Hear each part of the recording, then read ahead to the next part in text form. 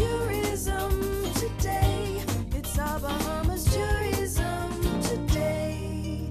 Meet the Morrises from Burlington, Canada, one of the lucky couples to win our 1616 Destination Wedding Canada promotion.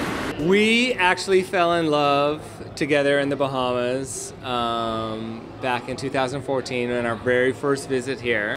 And the last time we were here in November of last year, 2015. November 16th, I actually proposed to her on the beach. This is the third edition of the 1616 Destination Wedding promotion, previously held in the UK and the US.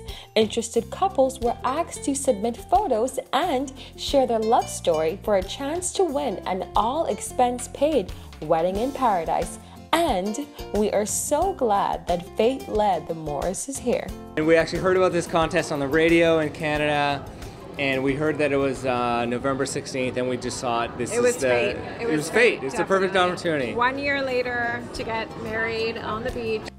The Morrises said that they not only fell in love with each other in the Bahamas, but they fell in love with the Bahamas as well. The people, the food, the culture, everything. The people especially, they are the amazing. laid-back lifestyle, we love it. It's quiet, it's serene, it's peaceful, beautiful. Like, we just love it here. Yeah. Today at 1600 hours, the 16 couples got married at various locations throughout the islands of the Bahamas. The Morrises ceremony was held at the Atlantis. For more information on the 1616 Canada Wedding promo, log on to tourismtoday.com or check us out on Facebook and Instagram. For the Tourism Today Network, I'm Shanae Strawn.